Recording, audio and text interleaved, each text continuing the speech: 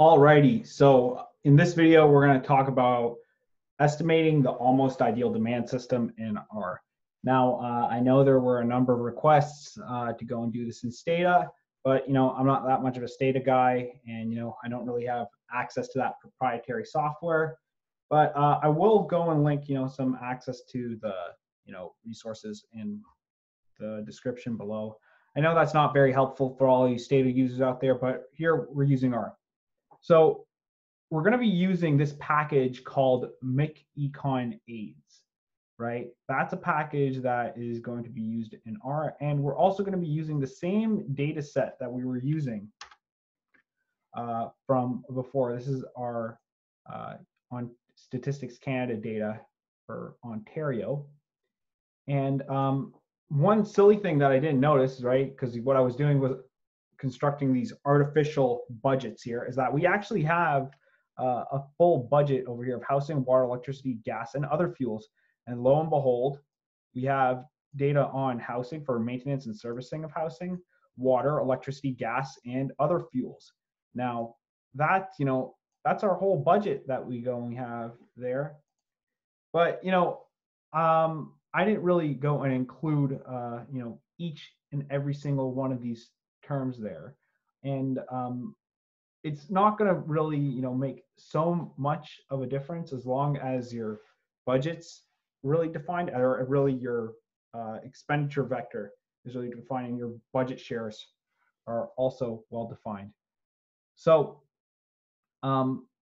step number one is that this is expenditure data, and we need to get prices. So this is a way that I go and hack prices out of expenditure data, right? It's kind of a little bit like cheating, a little bit, because it's relying on a lot of assumptions. So this isn't something that you're going to see published anywhere. This is just something that I use for going and hacking out price data out of this expenditure data. It's just a little trick that I figured out. So step number one is that we're going to regress all of our expenditure terms on time. That's what we're going to first do. So for electricity, we're going to do a simple, this isn't even an undergraduate sort of regression. This is a ignorant of undergraduate terms sort of regression, because there's no control for heteroscedasticity here, right? I'm just going and running regressions because I just want unbiased coefficients, and with those unbiased coefficients, I can get some fitted values. So electricity on time, and same thing with gas expenditure on time, with water supply and sanitation services on time, materials for maintenance and repair of dwelling on time, and for service and maintenance of repair of the dwelling on time. I don't really know the difference between those two, but I don't really care.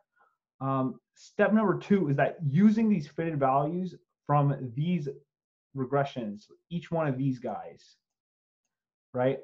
I'm going to take the difference between the logged true values and the logged fitted values. Now, you could just, be smart and just, plug in and say, I want the residuals of this vector here.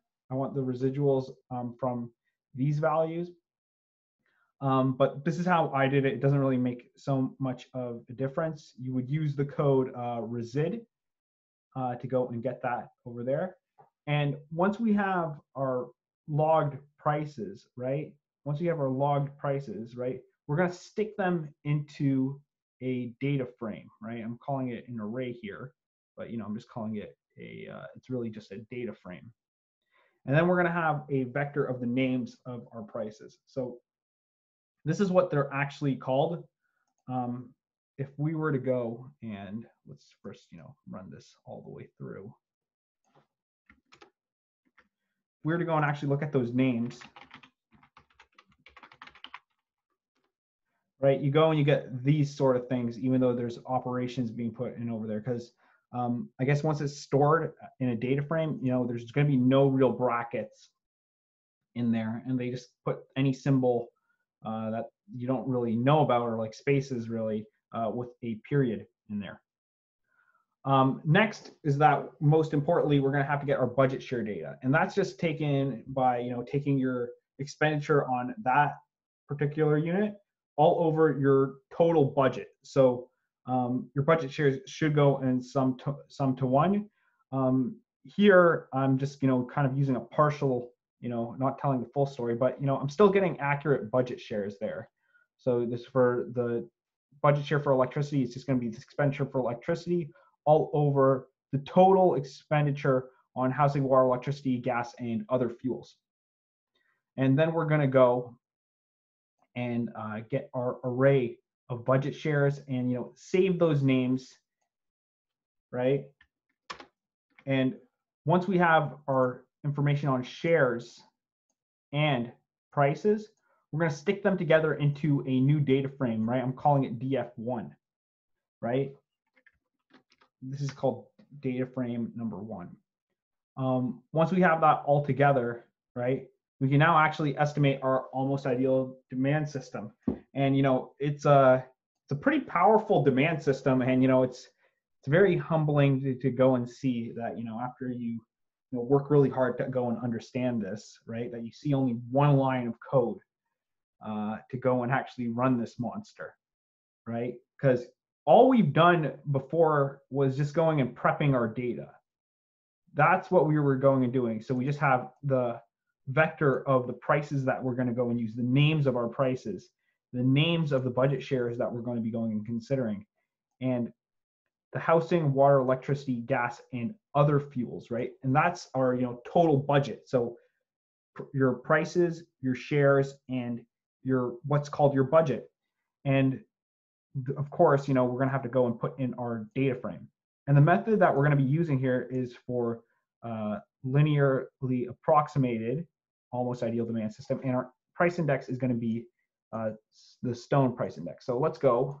Let me just go and clear this real quick so you can just go and see this in action. And boom, that's the almost ideal demand system for you, right? And with each one of these budget shares and each one of these elasticities that you go and you have there on the side, each one of these coefficients, and that's pretty cool. What we got here.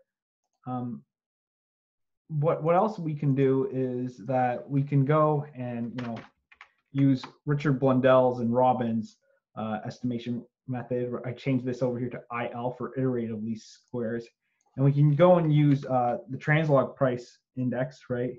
I think there's a better name for it, right? But I just call it the translog price index, and boom, and there we go, using iterative least squares, right? And that over there, I think these constant terms, right? This alpha naught, right? That's which is in your almost ideal demand system is 0. That really doesn't have much bearing on what your budget shares are going to be. I wonder what it would be if you used linear approximate. Let's go see that again. Huh.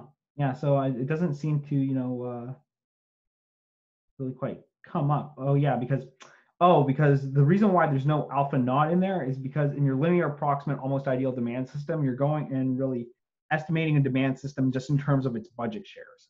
And it's also defined in terms of using the stone price index, but here we're going and we're using this translog price index, but apparently not.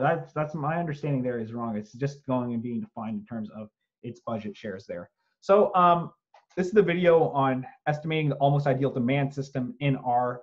Again, I'm sorry to all you Stata people out there.